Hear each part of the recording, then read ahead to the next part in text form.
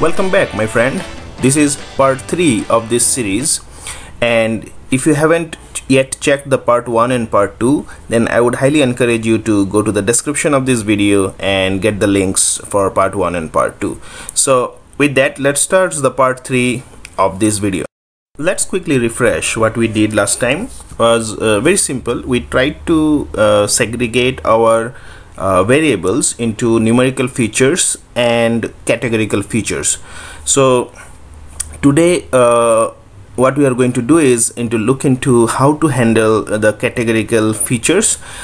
Previously in our part 2 we handled the numerical features, where we tried to see which features are more influencing the sale price. If you can see the last row here, the light pixels are actually highly correlated ones, which influences the sale price. Today we are going to look into the categorical features, which is more influence on the sale price.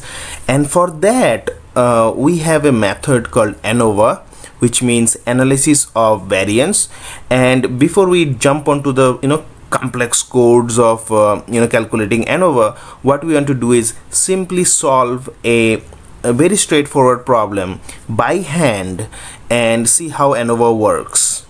Okay, so in simple terms, what does ANOVA actually calculates for us, right? Again, it's a statistical measurement where we want to see that the variance between these columns and the variance within the column, what is the total variance when I combine both of them. Okay, now there will be variance, of course, between this value, this value, this value, which we call it like variance within, and there will be variance between these columns, like, right? And we want to see that as well. And in the terms of if I have to mathematically put it, ANOVA actually means the sum of squares between, which means between these columns, yeah, and the ratio of the sum of squares between divided by the sum of squares within.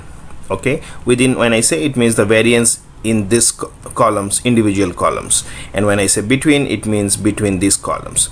Now these terms again has to be divided by something called as degree of freedom, which we'll of course see and calculate as well. So right now let's not worry about the degree of freedom at this point of time. Okay, so first let's see what problem are we actually trying to solve here. So we did a lot of experiment and found that beer 1, beer 2 and beer 3 has some significance in becoming a data scientist. Wow, that could be so interesting, if we could drink beer and become a data scientist. Okay, so if I have to prepare a null hypothesis on this one and I say H0, then mathematically I would say the mean of the population B1, which is beer 1, is equal to mean of population of beer 2 and mean of population of beer 3. By the way, this is just a sample. We are interested in the mean of the population, of course, right? So according to null hypothesis, I would say that none of this beer has any significant influence on becoming a data scientist.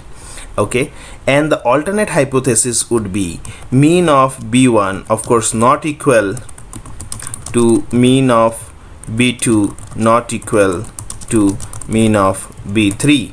So that means, what I am trying to prove here is that beer 1 or beer 2 or beer 3 has some significant influence on becoming a data scientist.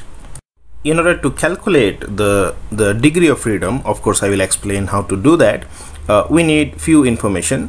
First is how many columns do we have here, or also known as how many groups of data we have here, and we denote it by M, and in this case we have 3, 1, 2 and 3. And how many data points do we have? So I can see that we have 3 records, so we'll just use 3 at this point of time.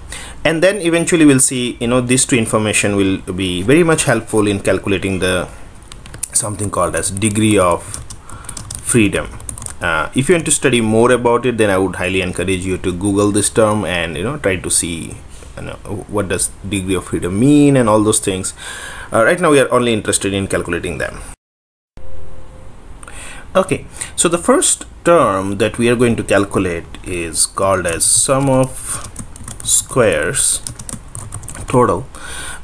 So we are basically going to see how each of these values are far from its mean, from the mean of the entire data set. Okay, so in order to calculate the mean of the entire data set, we need first of all need to sum all these values. Okay, and we can just say sum of all these values and divide by the total number of terms. So we have 3 by 3, so we have 9 values, so we get a mean of 4. Okay, now how do we calculate the sum of squares of the total? So all we are going to do is subtract 4 from all these terms and take a square of each of those terms. Okay, so how can we do this is we can do it manually by 3 minus 4 and square of it, so which is 1. 2 minus 4, it's 2, and 2 square is 4, and 1 minus 4 is 3, and I'm taking the absolute value, of course, and 1 minus 4 is minus 3, and square of that is 9. Yeah, similarly I continue with this, and 5 minus 4 is 1, and 3 minus 4 is again 1, and 4 minus 4 is 0, so I don't have to add it.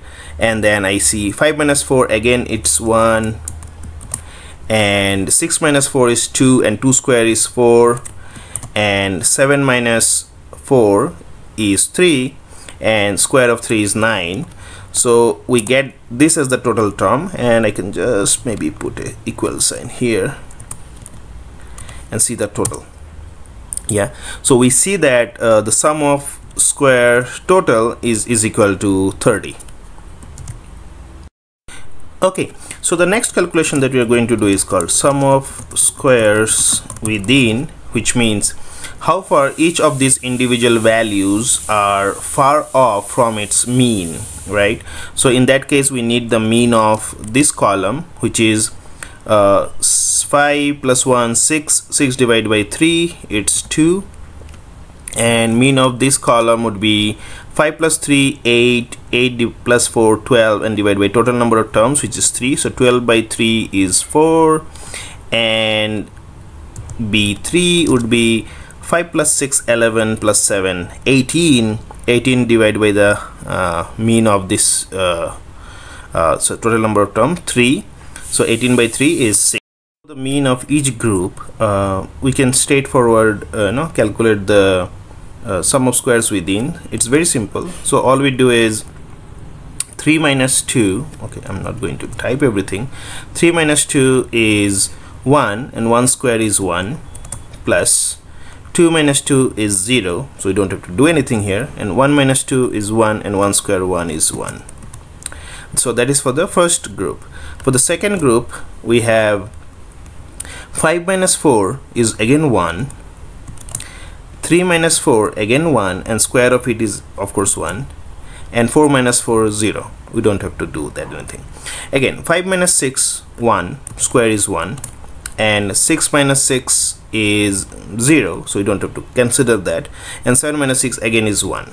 So what we are getting here is sum of squares within is equal to 6.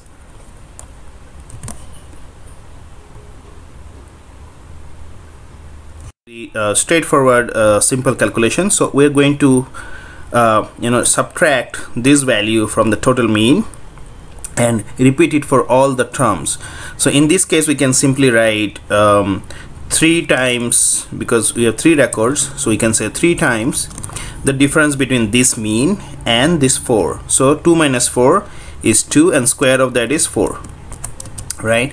So it is equal to 12. And similarly we can repeat the same process 3 times 4 minus 4 0, so we don't have to do anything about it here. And for the final one we have 6 minus 4, which is 2, and 2 square is 4, so basically we get 3 times 4 again 12. So the sum of squares between in these 3 groups we get something as 12 plus 0 plus 12, and which is nothing but 24.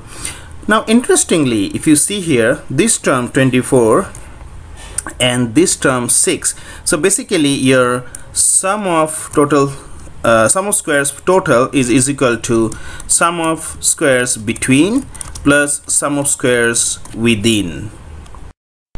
Okay, so let's calculate the degree of freedom for within, and then we'll calculate the degree of freedom for between. So if I just name it as degree of freedom within, then it will be number of records minus 1. So in this case we have 3 records minus 1, which is 2, and we have 3 columns, so it will be 6 for the within. And if we have to calculate degree of freedom for between, then we have, how many groups do we have? We have 3, then we have 3 minus 1, and which is equal to 2. Now I have put in the description below a detailed explanation of how to calculate the degree of freedom and what does it mean by degrees of freedom. So for detailed analysis, you can just browse to the URL below. Alright, so now we have all the necessary ingredients to calculate the F statistics, and for that, in the numerator we will have the sum of squares between divided by the degree of freedom for between. This whole thing then is divided by the sum of squares within divided by the degree of freedom within. So this will come out to be around sum of squares between is 24 divided by the degree of freedom between is 2, which is 12, and this comes around sum of squares within is equal to 6, and divided by degree of freedom within is 6. So finally your F statistic is equal to 12 divided by 1, right, and it comes out to be 12. Now from another perspective, how do I know whether 12 is a good number, a bad number, a high number, or low number? So in order to find out that, we have to understand something called as critical value, right? In other terms, I would say, what is the probability, a minimum probability that we, if we know, we can reject the null hypothesis or accept the null hypothesis, right? So in this case, we are going to say that, a critical value alpha, say, is equal to 10%, right? Based on that, we will see what is the critical value for the F score, and depending on that, we will either consider to accept or reject the null hypothesis. So now we have to use a F distribution table to find out the critical value, okay, for the given degrees of freedom. So in the degrees of freedom within, we know it was 6, and for degrees of freedom for between, it was 2. So in the numerator it was 2, so we take this value here, 2, and in the bottom we had degrees of freedom within, which was 6. So we have 6 here, so the common value that we get is 3.46. all right, now we come back here and we get the critical F value is 3.46. so what does it mean is this value is way less than this value. It signifies that we have to reject the null hypothesis, and in other language it would mean that yes, in fact there is a significant difference and in contribution to becoming a data scientist. So finally we come to a conclusion that we haven't done that analysis yet, but we can say that the individual drink or different type of drink has in fact have different influence on becoming a data scientist. So earlier our hypothesis was that none of this drink has any significance impact on becoming a data scientist, but that is not true. So we have to reject the null hypothesis. So now coming to the point, why are we even bothered about doing ANOVA? The reason being, if we go back to our problem statement, right, in predicting the housing price. For numerical features, it was easy for us to use the correlation matrix or correlation calculation for finding the importance of the columns. But in case of categorical data, we needed some matrix so that we can identify which features, categorical features, have more influence on the sale price. And because of that, it was very necessary to understand the ANOVA method, because that's what we are going to apply onto the categorical features to do the correlation. All right, so in our next video we are going to look into how to apply ANOVA method. Now that your concepts are clear, that's what we have covered in this video. We will apply that in our data set. Next, we are going to do correlation analysis for the categorical data. Till then, have a nice day and see you in video 4.